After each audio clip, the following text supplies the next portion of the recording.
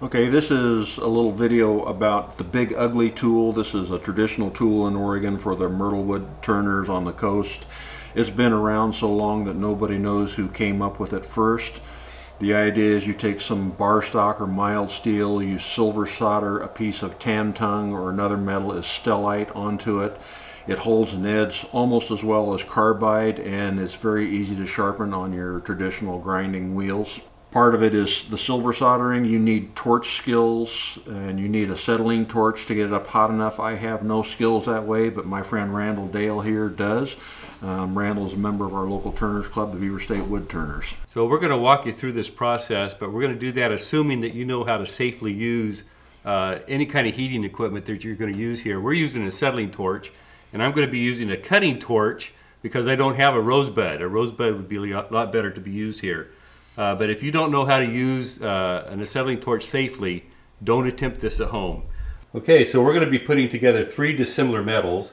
We're going to be putting in soft cold rolled steel. We're going to be putting together silver solder, and this is silver solder tape that you can purchase at most any of your local welding shops. This may be a special order. It comes in about a 3-foot roll. And we're going to be putting in this tang tung piece. Everything needs to be good and clean, and you must use some kind of flux. So this is just some real old silver solder flux that my grandfather had, and so we're just going to make sure that we have flux on here. Put our silver solder tape down. Put some more flux on top of the tape.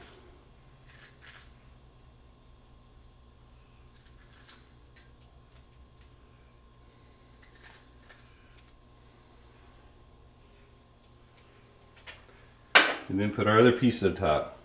You also notice that we have this held in a metal vise on top of a metal table, and there's nothing around here that's flammable. So now we're going to fire up our torch and start to heat this up.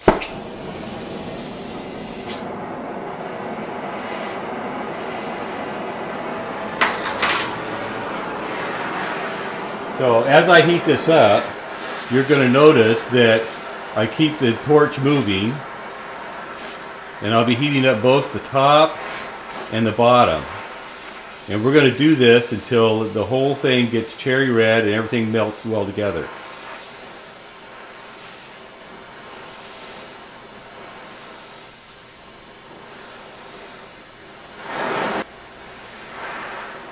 And for those of us that don't know, what is a rosebud tip? It is actually a heating tip that you put on your torch to heat things up. This here is actually for cutting metal. So it kind of spreads the flame out wider than rather than a fine point for cutting. Right. Okay. Does a really good job heating.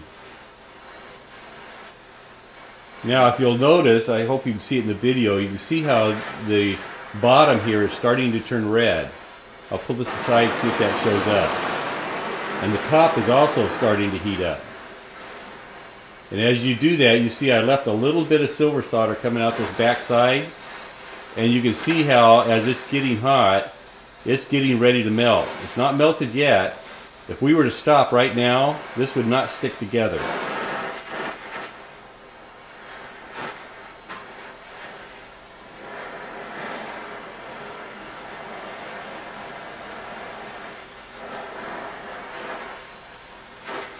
It's also a good time to take and check and make sure everything's all good and square right where you want it, because pretty soon you won't be able to adjust it anymore.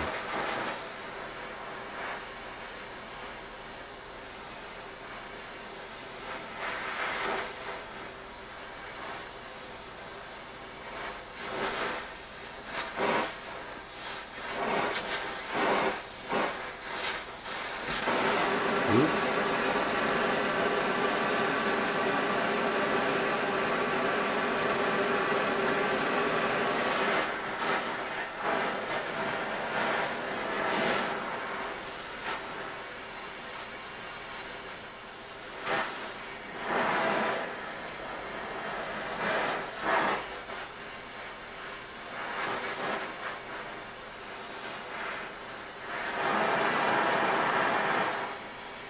Okay, now as you can see that everything's all nice and cherry red, and you can see the solder out the back.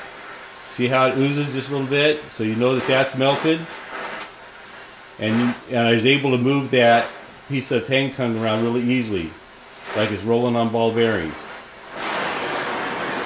So at this point, you just let it cool down.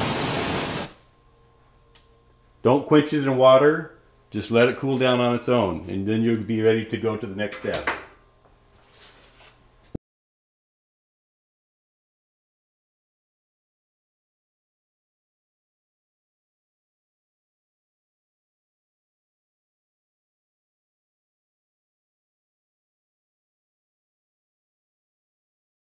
For making the big ugly, or actually you call this a little ugly tool, pick these up at the local Harbor Freight. They're about $4 a piece. It's a pry bar.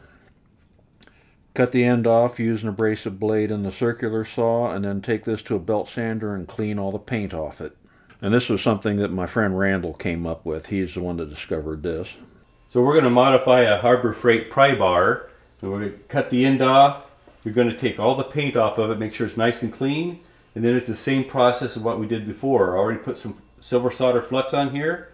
Here's a piece of the silver solder tape.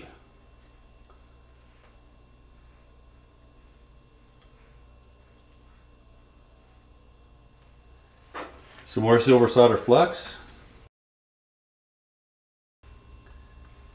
And if you notice, this is set up quite a bit different than what we did before because the vise is so large that we wouldn't be able to heat up the end of it. So we put this on a pair of vice grips, and the vice grips also acts as a heat sink to try to keep this plastic handle from heating up and melting on us. So here we go, we're all set up again.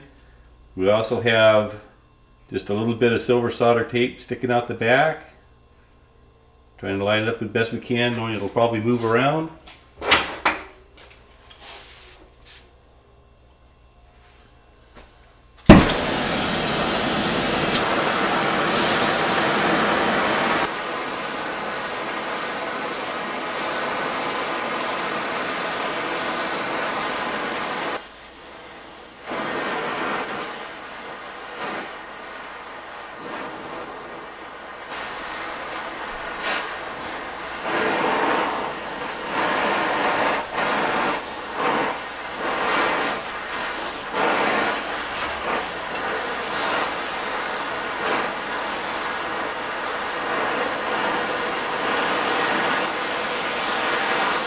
It's my last chance to get it set right where we want it. You can see the silver solder on the back is now melted. Everything's all cherry red.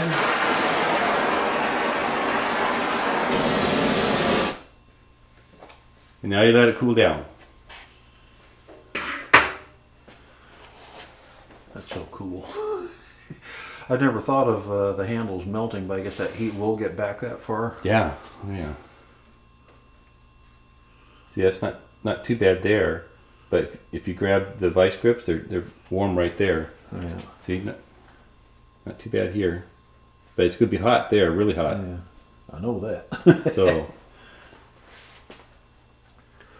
okay, this is more of a traditional type big ugly tool.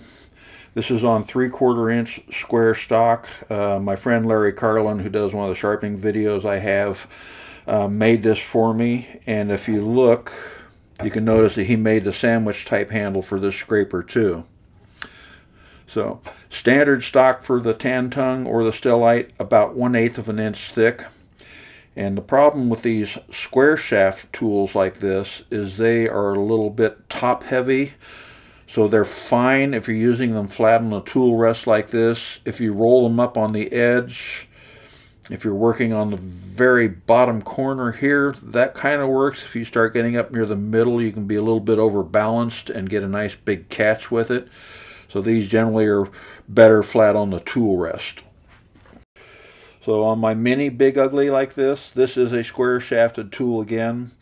As is, it works fine flat on the tool rest, and kind of like the bigger one, if you start rolling it over on its edge, it gets a little bit off balanced.